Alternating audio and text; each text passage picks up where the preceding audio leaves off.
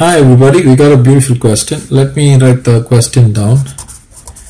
M and N are 2 points on the side PQ and PR of a triangle PQR respectively.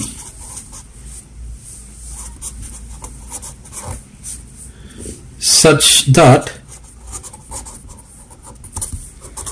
MNRQ is a trapezium, and we've been given that Mn is to QR is in the ratio of 2:5.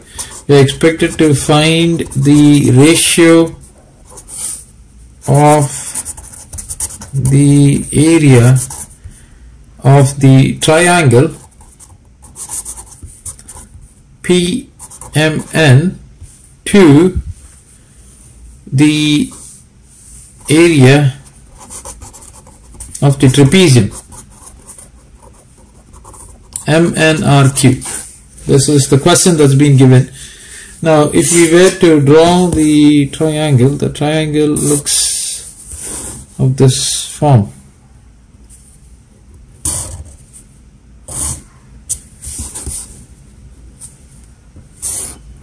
So you got P there, Q, R, you have 2 points, M and N, this is M, this is N, and this is the trapezium.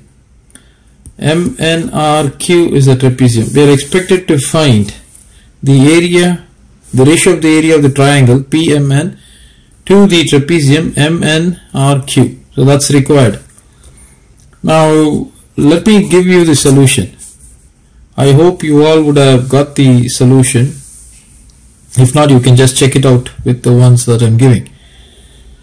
Now, upon observation, you can state it. Upon observation, what do you see that?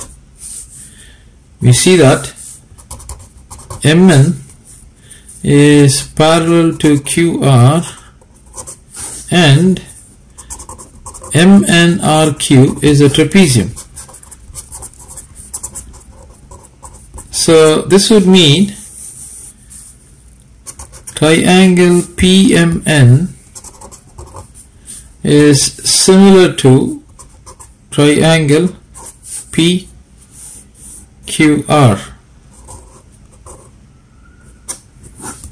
So that's an important observation that we will have to make.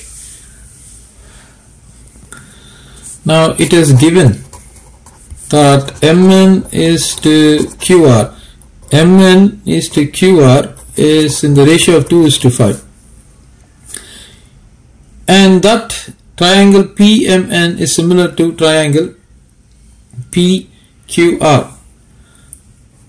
So what does that mean? This would mean the heights will also be in the ratio. The heights of triangle PMN and triangle PQR will also be in the ratio of 2:5.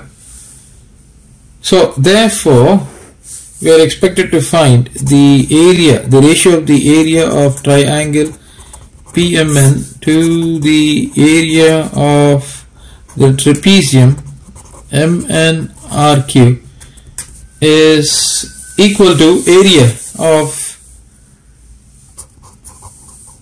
the triangle PMN. You can easily obtain that. Now area of MNRQ, what is that?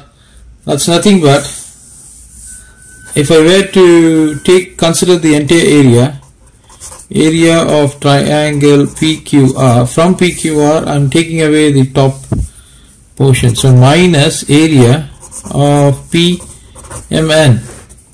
So this is equal to area of PMN. So what is the area of PMN? That's nothing but half into base into height.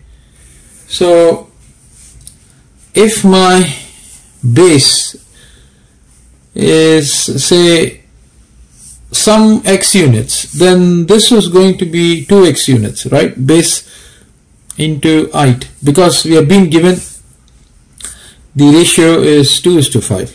So Mn is the base here, right? Mn is the base, and the height will also be in that 2x. In this case, if I'm taking x to be the base and y to be the height, then it's going to be 2x times 2y. Or if I take base to be as some b units, then the base would be 2b, right? So this is going to be 2 times b if this is the representation I'm taking, multiplied with the height.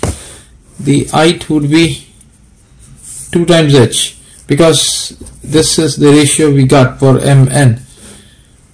That's a value we have got. So this is going to be 2 times of h. So I'm taking the standard representation of b and h.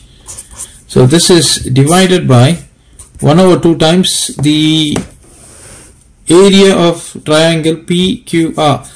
The base will be 5 times b and the height will be 5 times h, minus the area of PMN.